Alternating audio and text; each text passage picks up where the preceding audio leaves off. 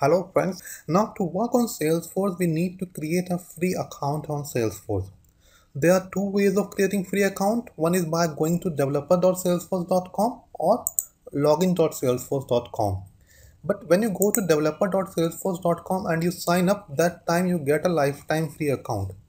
But if you go to login.salesforce.com and if you go to sign up, so it will give you the login of a production environment and you will get only 30 days trial version. You see, free 30-day trial. But if you go to developer.salesforce.com and you go to sign up, so here you will get an access to a developer account and that will be free for lifetime. So make sure you go to developer.salesforce.com and sign up. It's very simple. You need to provide your first name, last name, email, and company you can leave as an individual, whatever you want, and the username. The only catch is that username should be in the format of email. It could be abc@xyz.com. The only thing is the format. The format should be of email. You click on agree and click sign me up. Now I have already created an account.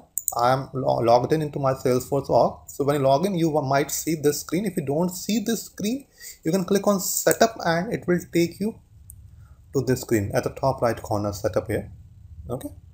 Now to create Visualforce page, there are multiple ways. The best way which I like is by going to the URL, cleaning everything, writing in Apex and type in the name of your page. Let's say SFDC first page and press enter. But what will happen? It will give you an error right now. That is why I will show you. See, page SFDC first page does not exist. But if I go to my name here, click here, go to my profile, or you can go to my settings. It's one and the same thing. Go to personal, go to advanced user details and click on edit. Make sure that development mode is turned on here. Okay. So if the development mode is turned on, click on save. So once this is saved, now if I refresh my page, you will see it will automatically give me an option that page SFDC first page does not exist. Create page SFDC first page. So this is the beauty of having development mode enabled. Now what happens when I click on this? It automatically creates the page for me at the bottom here.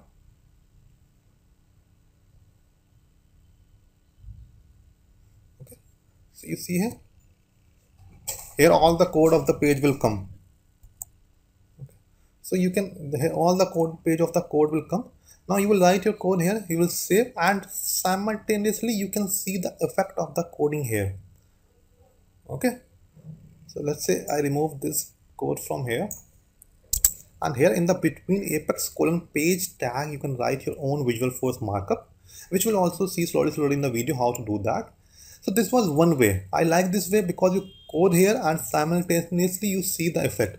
Another way is to use an IDE like Eclipse. So you can code in Eclipse as well and you can deploy that to your environment. Another way will be go to setup. Okay.